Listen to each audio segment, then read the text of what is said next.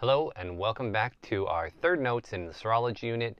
Today we're going to talk about blood spatter. Yes, it is spatter. It is not splatter. There's no L. So blood spatter. Now, as a forensic scientist, we can learn a lot of information about a crime just from the blood that is left behind.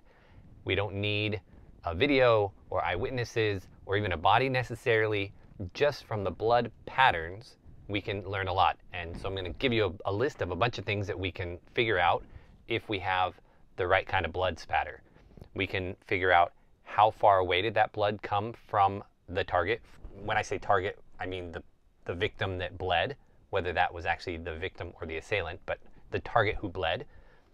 We can figure out from which direction did that blood come. We can figure out how fast that blood left its source. So was it a punch or a kick, or was it a baseball bat or a gunshot? We can figure out where the position of the victim and the assailant were based on the blood. We can also, if we have enough blood spatter, and if the victim and assailant moved around, we can actually track that movement based on the blood. And we can even determine how many blows or shots or incidents there were based on that blood. We can do all of that just from the blood spatter, and that's what we're going to learn how to do this week and the first part of next week. So, the reason that blood behaves the way it does is because of three specific physical properties, and we're not going to go over them in depth, but I want you to know what they are. They are viscosity, which means how resistant to flow something is. Water is not viscous. Honey is very viscous. So blood has a specific viscosity. They always say blood is thicker than the water, and that's true because there are cells in there. The next is specific gravity, and that's just a comparison of the density of a substance to the density of water. And again, because blood is more viscous, it has a higher specific gravity. And finally, we have surface tension, and that is the resistance to penetration or separation. It's the reason why when you jump into a pool, if you land awkwardly, it hurts really bad because the surface tension of the water doesn't want to release its bonds from each other. And so that comes into play with how blood acts as well. So those three specific physical properties make blood act the way that it does. Now, let's talk about how blood drips. We're going to start with the most basic, dripping blood, and then we'll work up to more and more and more complex. When blood drips, obviously it trickles downward. So we have a cut up here on this person's wrist, and blood will trickle downward. Here's my fancy animation. There he goes. And obviously it's going to trickle downward because of gravity. The blood drop is going to grow and grow and grow. Here, grew at the bottom of their finger, until the weight in grams of that blood is greater than the surface tension of blood. And once that weight exceeds the surface tension, a drop of blood will break free. Now, it will start in a teardrop shape, and that's because it's trying to hold on. This trailing edge of the blood is actually trying to stay attached, but because it weighs so much, or weighs more than the surface tension, it eventually breaks free. But it quickly corrects. Surface tension pulls in vertically first, and then horizontally second. So we finally settle into a sphere. If blood is dripping of its own accord, there's no extra movement, there's no extra anything, then blood drops will contain 0.05 milliliters of blood every single time. So if we have a certain radius of a blood drop that 0.05 milliliters makes, then we know that it's just dripping blood. And it doesn't break up until impact, obviously. Now, there are a couple factors that are going to affect the shape and the size of blood drops. And the two, when we're talking about dripping blood specifically, the shape mostly depends on the target surface. Now, once we start getting into movement, then the angle of impact is going to play a much bigger role, and we're going to discuss angle of impact in our activity this week, where I teach you how to determine that. But if we're just talking dropping blood, dripping blood, like you get a nosebleed and it's dripping, or somebody gets cut and they're just dripping off their finger. That shape is mostly dependent on the texture of the surface it lands on. Mostly, is it rough or smooth? The other thing is it porous or non-porous? Are we going to absorb the blood when it hits or not? If we were still at school, we would do a lab today where you drip blood, fake blood, on a bunch of different surfaces to see how it affects the shape. Sadly, we cannot do that lab. The size of the blood drop, assuming it's just a drip, and again, every drip's going to have 0.05 mils of blood, then the size of it is mostly based on how far it falls. Because the farther it falls, the faster it goes. The faster it goes, the more it spreads out on contact.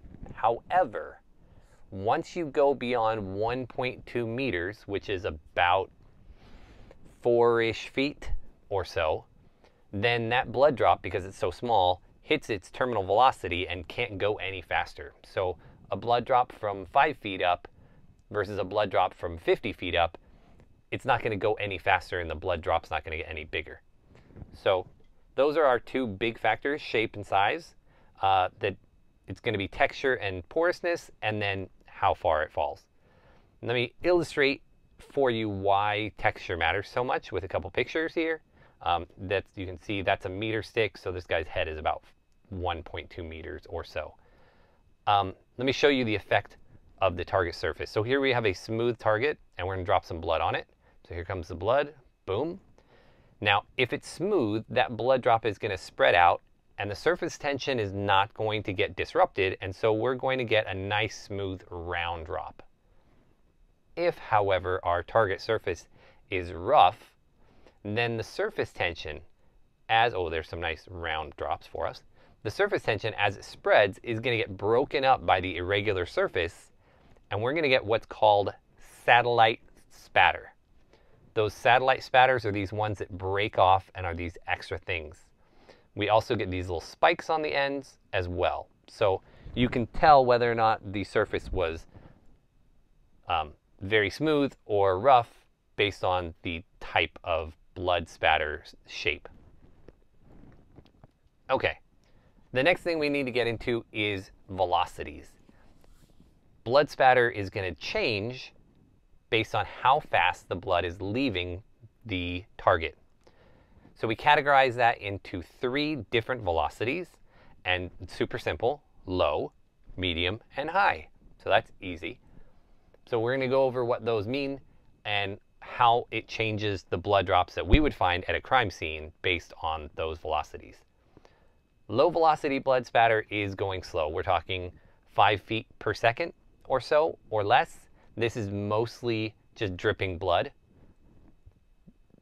That blood, 0.05 mils, will turn into about a 4 to 8 millimeter spot, depending on how far it fell. And again, free falling drops, we could get low velocity blood from, so here's somebody walked down a hall bleeding and dropped blood. That could be splashing in blood, and I don't mean like taking a bath in a tub of blood because you're a vampire, but I mean like, let's say somebody commits a crime and they are injuring multiple people and there's blood on the ground, and then they run from the cops and they splash the blood that's already on the ground maybe. We also could have arterial spurting. If you are unfortunate enough as a victim to get one of your arteries cut, then every time the heart pumps, it will actually spurt blood out. I know they show that on TV and it always looks fake, but actually that can be real. And the last one is what we call cast off. This could be from a fist when somebody's punching, or a shoe when they're kicking, or a weapon. Before we get on to medium velocity blood, I'm going to take a detour here and go over cast off. Here's an example of cast off from a weapon on the wall. And we can actually learn a lot from this cast off. So let me show you what I mean by that. Cast off from a weapon happens not on the first blow usually. The first blow causes the bleeding, but it's the subsequent blows that get the weapon, or it could be your hand or your fist, contaminated with the blood. And then it's subsequent blows swinging that weapon that is going to cast off that blood tangentially to the arc of the swing. And I'll show you a little graphic real quick to show you what I mean by tangentially to the arc if you don't remember from geometry. And the pattern and intensity that we can see on the walls and the ceiling depend on what type of weapon they used. So an experienced bloodstain expert can actually look at blood spatter and say, this was more of a baseball bat versus this was more of an axe, let's say. Also, the amount of blood on the weapon obviously will change the blood spatter pattern. But here's one that you may not have thought about, was the length of the arc.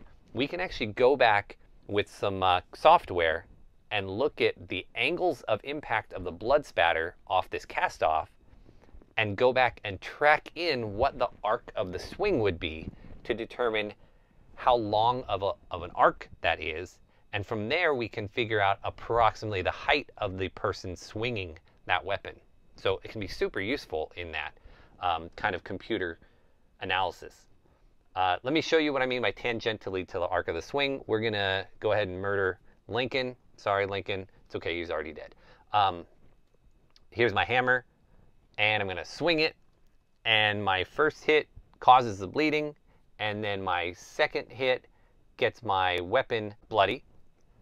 And so now that my weapon is bloody from my second hit, as I swing back, blood is going to come off on a tangent to the arc, and depending on the angle that it impacts the surface is going to change the shape of the blood spatter. And they used to do this thing called stringing, where they would string out all of the blood spatter. They don't do that anymore. They actually do it with a computer now, and we'll talk about that next week. But you can see we have different angles of impact based on the shape, and in our activity this week, I will teach you how to do the measurements and the math on that. I'm sure you're super excited about that. All right, next type of velocity is the medium velocity blood spatter. This is obviously faster, anywhere from more than 5 all the way up to 100 feet per second. Because you're going faster with the blood leaving the target, it needs now less weight in order to break free of the surface tension, because we're adding in the force of movement. So we actually have less blood. It's not 0.05 mils of blood anymore. It's less than that. So you get a smaller spot. And usually this kind of velocity comes from the actual blow of the weapon. So not the cast off as you swing it, but the actual impact of the weapon. Let's say hitting somebody with a baseball bat or a hammer or a wrench or a cleaver. And so the blood spatter you're going to get from this is going to be smaller. It still can make a pattern on a wall that we still can do that same kind of analysis to see what the angle of impact is to figure out where the blood came from. But the spots are going to be smaller because it's going faster. The last one is high velocity blood spatter. And this is obviously blood that's moving really fast, over 100 feet per second. Now, because it's going so fast and there's so much of a force aspect to this, there needs to be very little blood to break away from the surface tension before it pulls away from the body. So you're going to get a very, very small amount of blood, which means you're going to get a very fine mist and a really small diameter spot. And because it's so small, it doesn't have much weight, so it can't go very far. So high velocity blood spatter usually doesn't travel more than about 1 meter or about 3 feet away from when the target was hit. This is most common from gunshots, but it can come from something else. High-speed machinery. Let somebody say somebody's using high-speed machinery and they get their hand ripped off in it or something like that, or a chainsaw, or it could even be a car impact if the car is going fast enough. There's my chainsaw, a wood chipper. If somebody was trying to dispose of a body in a wood chipper, that would be definitely high velocity blood spatter. But you do get these way, way, way smaller droplets of blood because they don't have as much volume of blood in it because they were going so fast. I do want to give you one last piece of info before we stop, and that is in relation to gunshots. There's a couple special vocabulary words we use for gunshot blood spatter, and it'll be illustrated with this little graphic, and that is back spatter and forward spatter. So we're going to use this foam as our victim here, and our travel of our bullet's going to go from left to right. So as the bullet passes from the left to the right, this blood that comes back at the shooter is called back spatter. The blood that goes out of the exit wound, if there is an exit wound, is called forward spatter because it's going forward with the bullet. So let me give you just now that we know the terms, back is back at the shooter, forward is forward with the bullet. Let me give you a couple more facts about each one and then we're done. Here's a little actual picture of what that would look like going through a substance. This over here on the left would be the back spatter, and this is the forward spatter. So back spatter comes from the entrance wound. It passes back towards the weapon and shooter. We usually only see this at close range. For whatever reason, if somebody is shot from far away, they generally don't get any back spatter. As a forensic scientist, we're going to be looking for this on the barrel, on the weapon, on the hand, arm, chest of the shooter. So if somebody says, oh, I was defending myself and I shot them and they were across the room, but we see back spatter on them, then that clearly tells us they're lying because we know high velocity blood spatter can only go about 3 feet. So, and oftentimes criminals will notice that they had blood on the gun and they'll wipe it off, but sometimes they won't check actually inside the barrel. So that's a place where forensic scientists often look. And again, oftentimes it will be on the hand or arm or clothing of the person who was the shooter. For forward spatter, this is coming from an exit wound, but there are lots of gunshots that don't ever make an exit wound. The bullet gets lodged in, it hits a bone, it gets stuck in an organ, and it never leaves the body. So if there's no exit wound, there is no forward spatter. It does pass in the same direction as the shot, and there's always more of it. If there's forward spatter, you'll get more forward spatter than back spatter. That's what the word copious means. It just means there's more of it. If we have an exit wound, we will have forward spatter no matter how far away the gunshot came from. And generally we would see this on nearby surfaces or objects or people. This is the one they show in TVs all the time. The two pictures I'm about to show you look gruesome, but they're both fake. They're both from movies, but they give you an idea what forward spatter it is. So here's somebody, like, they got shot and the blood spatters against the wall behind them. Here's somebody else. Again, both fake pictures, don't freak out. So we've got a lot of information we can learn just from looking at the blood spatter at a crime scene. And they do employ special forensic technicians, blood spatter experts that are trained in how to look at it and how to analyze it and how to measure it and do the math involved in it and the computer analysis in it in order to piece back what happened in the crime scene. In the very near future, you'll get an assignment for me that takes you through how we measure this and how we do the math to figure out what the angle of impact is. And then next week, we'll go into how we can actually piece this together into a broader spectrum for an entire crime. Thank you so much for watching, and I will talk to you next time.